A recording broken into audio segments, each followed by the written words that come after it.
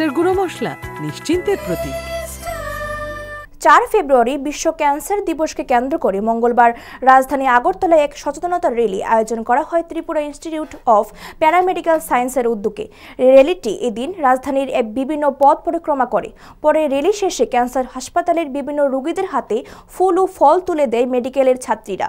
পরে বক্তব্যে প্যারামেডিক্যাল সায়েন্সের অফিসার ইনচার্জ ডক্টর পূর্ণেন্দু কর্মকার বলেন, এই দিবসটিকে সারা বিশ্বে ক্যান্সার সচেতনতা দিবস হিসাবে পালন করা হয়।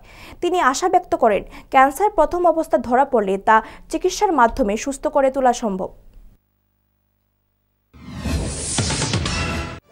সারা বিশ্বেই ক্যান্সার সচেতনতা দিবস হিসেবে পালন করা হয় এবং এটা অনেকদিন ধরেই চলে আসছে। আমরা বিশ্বাস করি যে কিছুদিন পরে অন্তত মানুষের সচেতনতা আসবে, চিকিৎসা ব্যবস্থায় চিকিৎসা পর্যবেক্ষণের উন্নতি হবে এবং খুব তাড়াতাড়ি যদি ক্যান্সার প্রথম অবস্থায় ধরা পড়ে তাহলে তার সুচিকিৎসার মাধ্যমে সে সেরে উঠবে।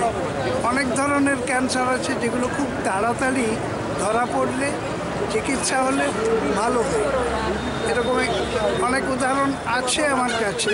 আমার স্ত্রী 2014-তে ক্যান্সার হয়েছিল, কেমোথেরাপি হয়ে ভালো হলো, আবার 1.5 বছর পরে হলো।